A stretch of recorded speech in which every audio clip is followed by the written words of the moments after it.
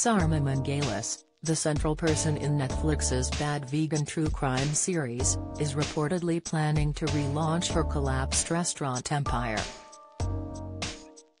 The 50-year-old vegan advocate was once known as the Vegan Queen of New York City, with raw food restaurant Pure Food and Wine and a second business One Lucky Duck becoming celebrity hotspots.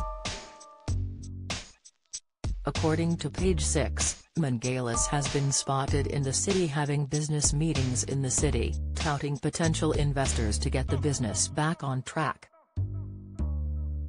The meeting comes shortly after appearing on the Misunderstood with Rachel Yucatel podcast, where she announced she would want to relaunch her company under the right circumstances.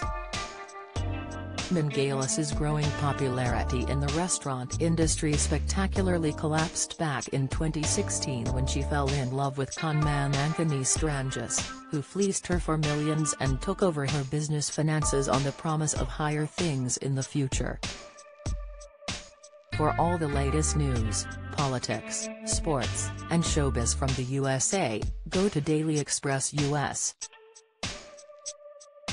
/celebrity news /1801060 Kevin Costner reputation hard work Yellowstone drama Among his promises was that he could make her and her beloved dog immortal.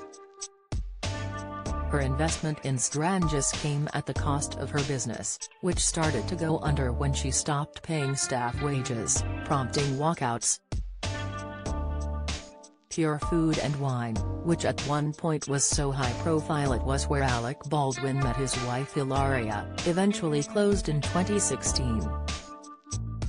The restaurant, an intimate space created in a townhouse off New York's Gramercy Park, has remained empty ever since. Mangalis eventually went on the run with Stranges, before being caught in 2016 when Stranges used his real name to order a Domino's pizza to their motel room. Mangalis pleaded guilty to fraud charges and stealing $2 million from investors. Don't miss. Meet the cast of Toxic Town, stars from Downton Abbey to Doctor Who, cast, Jesus Christ as a superhero, new Netflix series The Chosen One, exclusive, don't watch alone. Netflix fans deliver stern warning about witness number 3, reaction. Stranges, who had sold himself to Mangalis as someone in black ops so would often travel and needed to keep a veil of secrecy, was then outed as a gambling addict. Rather than investing in their future, he had been using her money to fund his habit across the country. Mangalis then spent 4 months in prison, divorcing Stranges in 2018 and coming forward with her story of coercive control for the Bad Vegan documentary. Mangalis has also stated her desire to pay back those who had lost money as a result of what happened, saying she wants to take on as her responsibility to repair the damage. Mangalis remains in New York, alongside her dog Leon, who is still alive. Bad Vegan is available to watch on Netflix.